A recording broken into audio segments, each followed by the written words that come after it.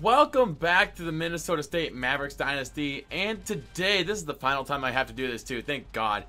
But today we are looking over the off-season for this. This is kind of fast-forwarded until about the live part where I actually realized my mic was turned off, and I'm like, oh, crap. Well, so that's going to happen around 10 minutes into the video. So you guys got a little bit of time here to listen to this part. We're just going over some stats. We only had one receiver over 1,000 yards, and that was Alex Sanders. And he is coming back for his senior season, so thank goodness for that. We're going to have a lot of turnover into Season 8. We know Aiden Cooper is no longer going to be there. He's been probably the greatest quarterback in school history at this point. He may not have broken like all the records, but I mean, he did win a couple Heisman trophies, so that's something. So Ryan Jackson was good on field goals, of course. Tyrell Smith had 3 kickoff returns for a touchdown, so he was really good. Aiden Cooper also had 44 touchdown passes, 86 in his career. He almost had 4,000 passing yards, but he only broke one record, which is passing yards in a game.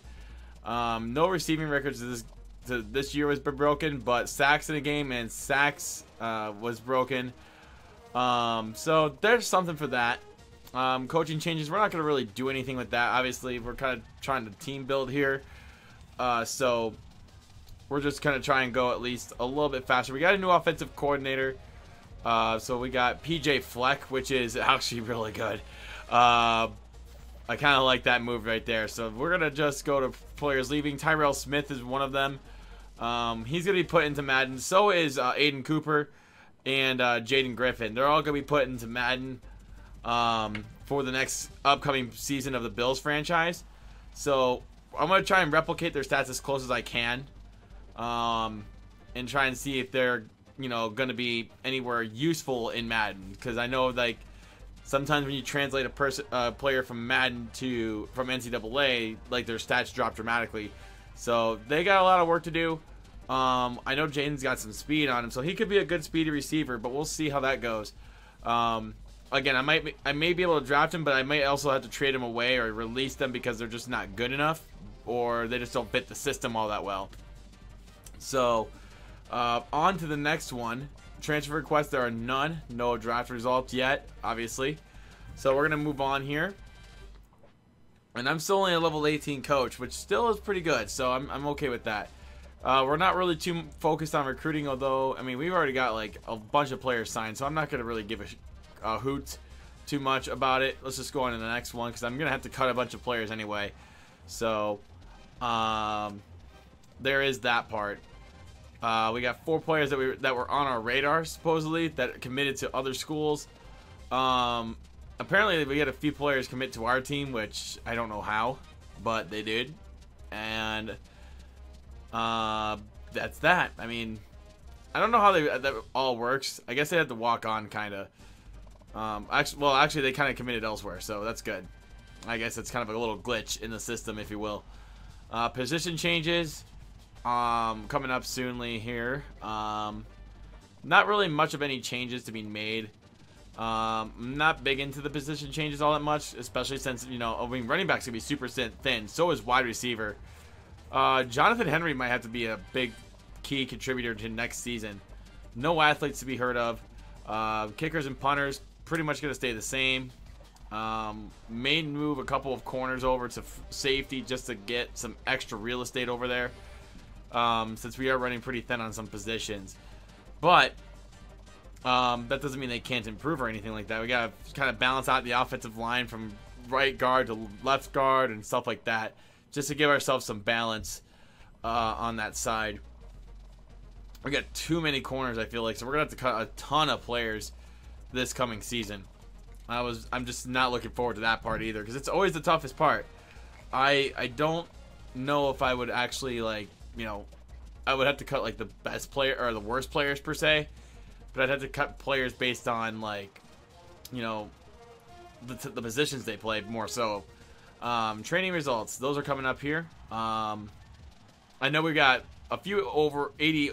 We got a few over 85. John Tolbert and Julian Ernst. Not very good, like, skill-wise, but they'll be useful in the system, obviously. A lot of good talent to go around still. Defensively, I think we've taken a huge step forward. We just gotta do good in some like secondary is looking really strong. We might actually be able to cover some players this year. I'm not sure. Brian Washington coming into his own, getting a 6-point jump into a 72 overall.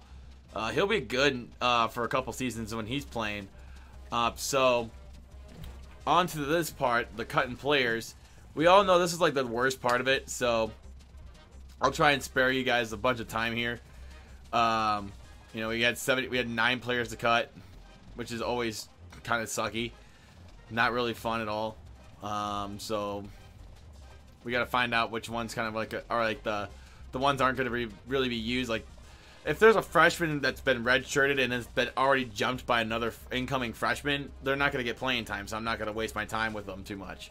It sucks, but you know it is what it is. So it's one of those unfortunate circumstances. And you have also like 2 players battling for one position and they're about the same overall. It's like, okay, one of them's got to go, unfortunately. And you got to also make sure that they actually get playing time instead of wasting their time here at MSU. And that's just the fine line that you have to draw. So we're down to 74. We had to cut a couple more players right there in wide receiver. Cut a center, which sucks. I hate cutting offensive linemen. And then we got it down to 70 right there. So now next part here. I can't remember the next stage. I think it's like custom conferences and all that stuff. I think that's pretty much unchanged. The playing games and all that stuff all is unchanged going into season 8.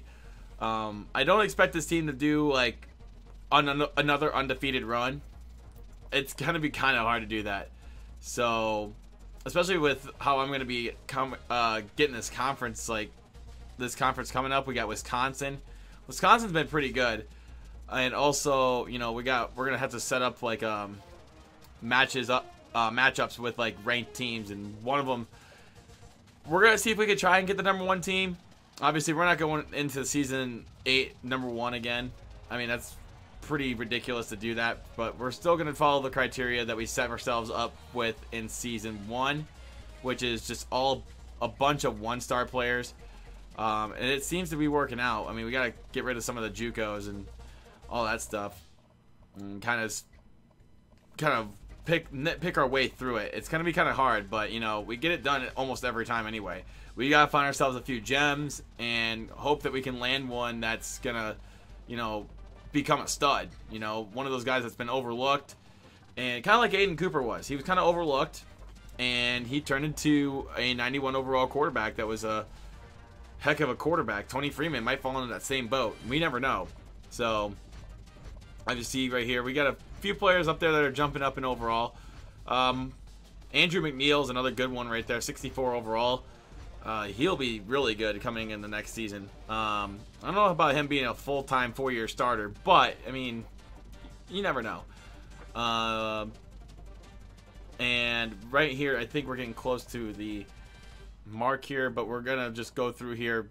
This is pretty much we're redshirting a bunch of players now, just a lot of the freshmen. We can't do the wide receivers though.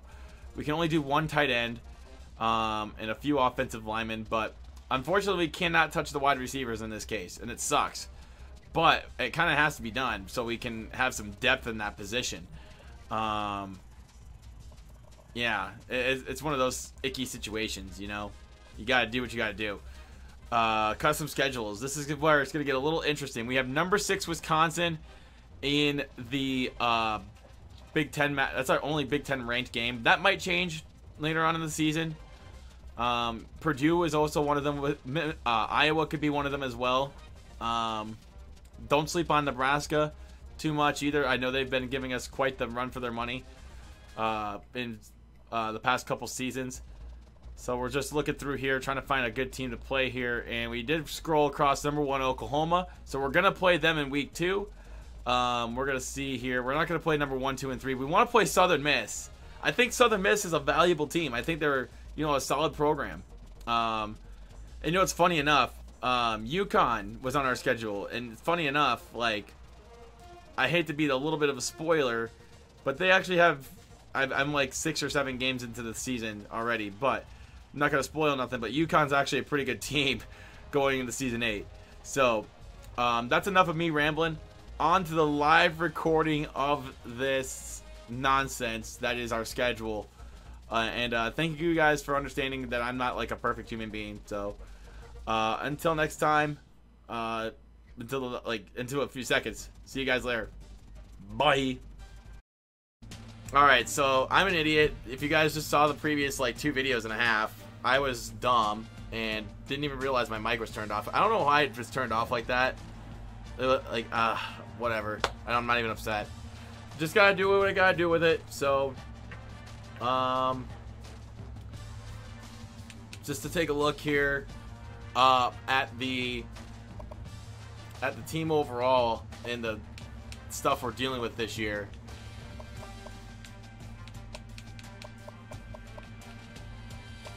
Conference outlook. What's our team overall? 75 and 78.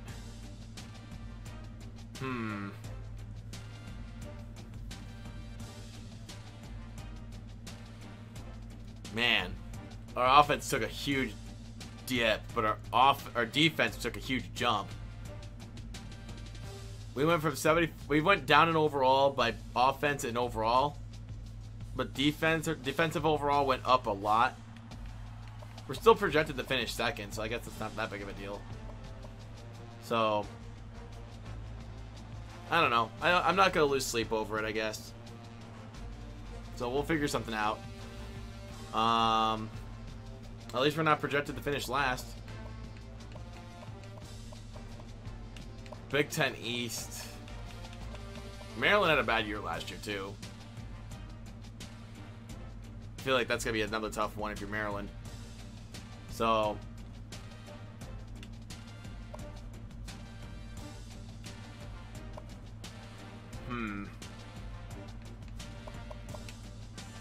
this team's going to be interesting to watch for sure this year.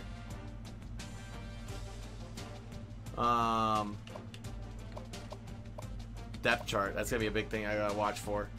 Tony Freeman's he's going to be good, but I don't know how he's not going to be Aiden Cooper good. John Tolbert, starting running back, obviously. The receiving core scares me. It really does. Brandon Scott, Eric Marshall, Jacob Gorman, all these guys are coming in like, ugh. Alex Sanders has potential, though. He might be the only weapon I throw to. Jonathan Henry's not bad either. We'll see. Defensively, though, I think we'll be better. Not much better. We gotta make sure our offense stays on the field and does its thing. Because, man, we're gonna have a tough year if the offense can't stay on the field. Offense is taking a huge step back. Huge step back. But, let's take a look at the rest of the recruiting and see who we're going to go after.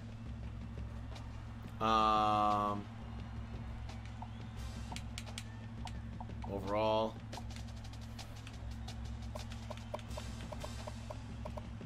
Unscouted.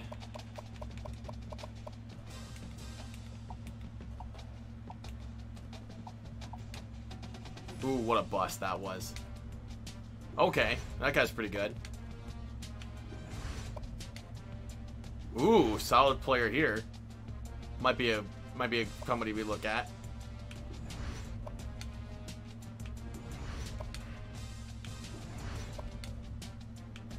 Ooh, I like that one too. That one's not too bad either. Jordan Simpson, not bad.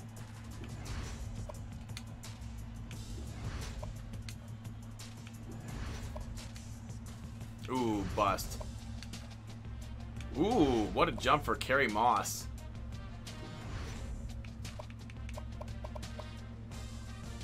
Team needs...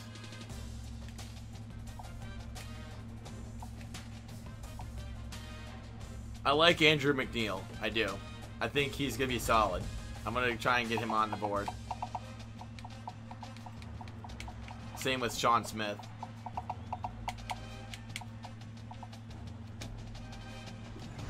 We need quarterbacks, and we need them fast. John Brown seems like another type of player that I kind of need on my team because, one, I mean, he's really good, but I feel like he'd be really good elsewhere and not just fullback, you know? We don't need a kicker necessarily. Defensive tackle, we could definitely work on that.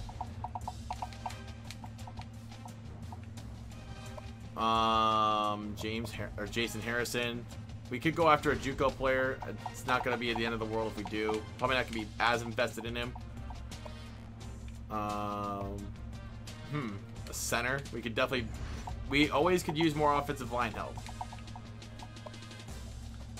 Sam Pope. Our receiving core is super thin.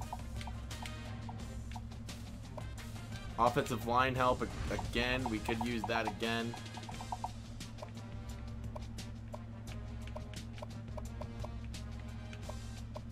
Our corners are young, but we only need one real one at this point. Jordan Simpson. Do we need tight ends? Not really.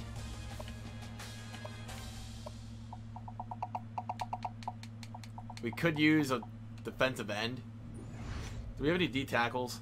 I think we're running pretty thin on those. Yeah, we could...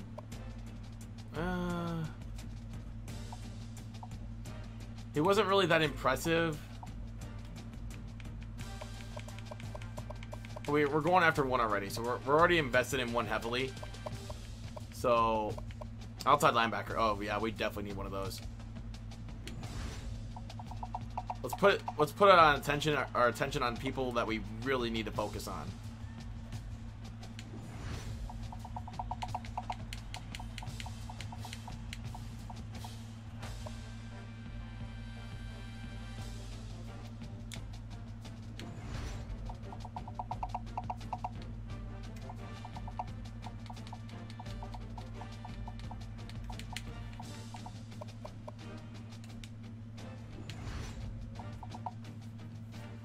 That seems like it's good enough.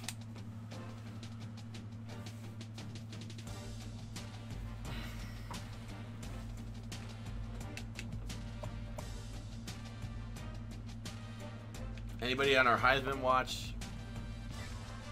Nope. Jason Smith again. Are you serious? He's coming back again? Of course, every USC quarterback's on this list.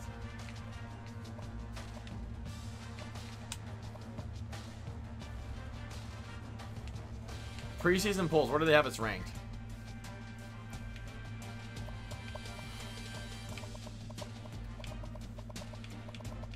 Not in the top... Oh, we're 31. That's not bad. That ain't too bad at all. Winning against Oklahoma puts us in the top 5. That ain't gonna happen though, I guarantee it. Man, this schedule's looking pretty rowdy schedule here. Michigan at 22.